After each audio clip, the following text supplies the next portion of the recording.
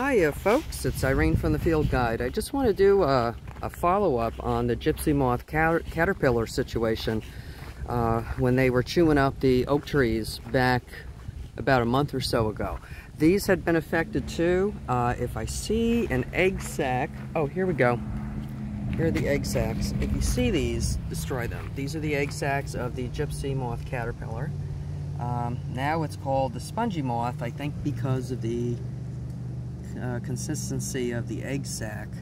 So I'll scrape those off with my walking stick when I'm done with the video.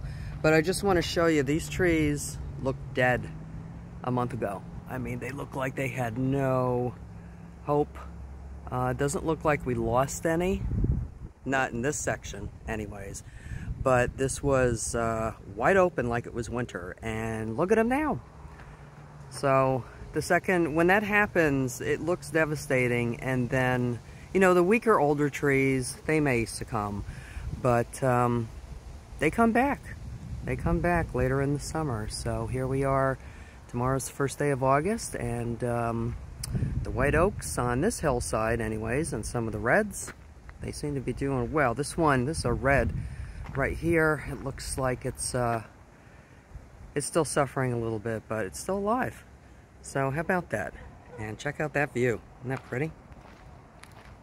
I don't know about anybody else, man, but this part of the country, oh my God, the mosquitoes, they're killers this year. And I don't use that DEET crap because I really don't want the Parkinson's and all the neurological disorders that come with it. So, you know, I'm using my own, and it's helping, but it's rough. I feel like a horse out here. I'm constantly stomping my feet while I stop to, you know, write down my data.